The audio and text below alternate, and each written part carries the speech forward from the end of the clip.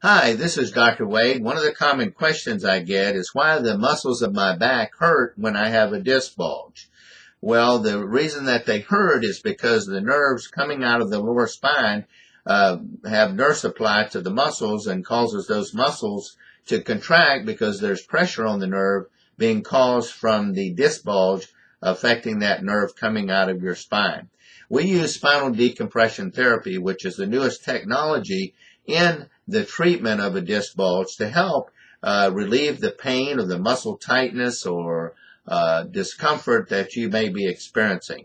So for 15 ways that spinal decompression therapy can help your disc bulge, go to Dr. Wade, painreliefinfo.com/disc bulge for this information and benefits.